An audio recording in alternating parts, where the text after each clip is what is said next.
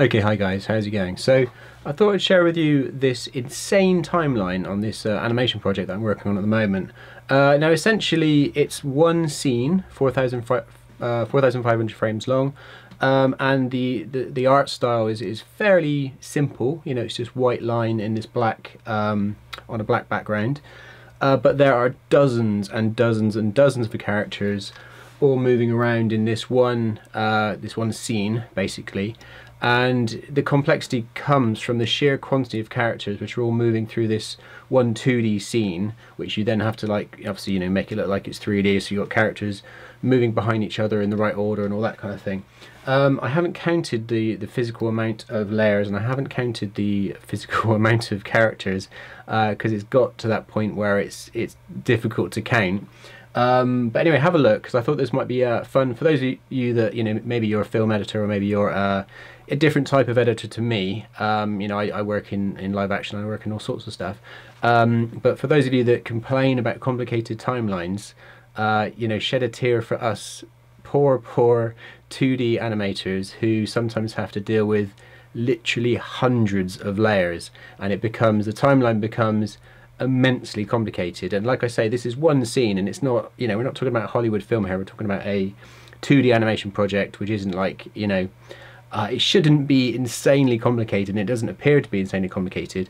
But let me show you a little screen grab, just so you get an idea of what I'm talking about, that you can kind of appreciate how complex something like this can get quite quickly. And like I say, it might make you feel a little bit better about your own project that's getting, you know, oh no, I've got 20 layers, oh, it's getting difficult, and you know, that's nothing compared to this stuff. Anyway, have a look, and then yeah, I just thought I'd share it because it's a little bit nuts.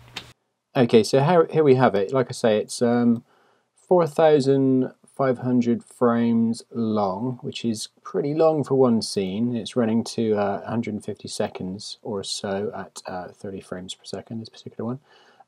And yeah, as you can see, it's lots and lots of fairly straightforward character animation, but there's an awful lot going on. We have a bunch of guys here about to watch a film. They're sitting down, an ice cream lady comes up. We have cyclists, we have dogs, we have it won't play at full speed in the timeline because there's just too much going on.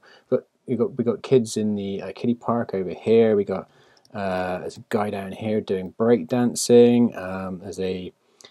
There's insane amounts going on. There's a guy here feeding pigeons. There's birds. There's dogs. There's these guys come down over here and clean the windows on one of those hang off the side window cleaning things.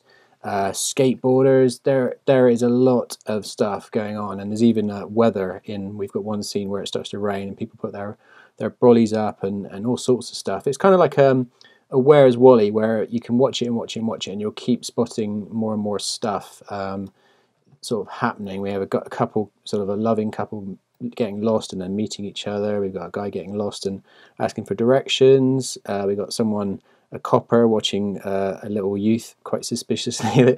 There is a lot going on here. It's hard to get across exactly what's going on, but let's have a look at the timeline, because this is where it kind of gets interesting. So on the top layer timeline, so let me just explain that this main timeline is not the entire timeline, because each one of these elements has multiple timelines within it.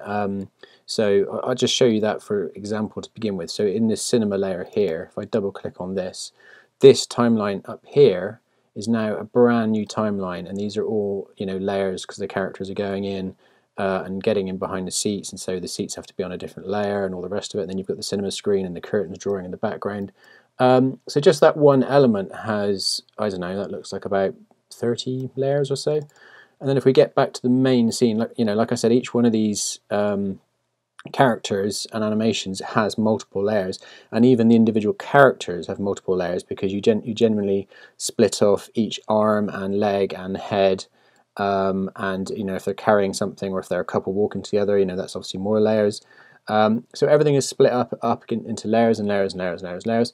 Other, you know, fellow animators will fully, you know, already know that. But for those guys, those of you that are, you know, more into your video stuff, then you know, you may not realise just how complicated some of these things get. So let's just start at the top here. So as I say, pretty much every one of these layers is mostly going to be a character or a group of characters or a building or a lamppost or something like that, something that has to physically exist on a layer above another layer so that the characters can walk behind each other in the right order and behind, you know, aspects in this it's a 2D plane, but obviously we're making it look like a 3D, a simple isometric 3D environment. And so if we start from the top and sort of scroll down here, I'll just pull this window down so you get some idea. So we'll start up at the top here.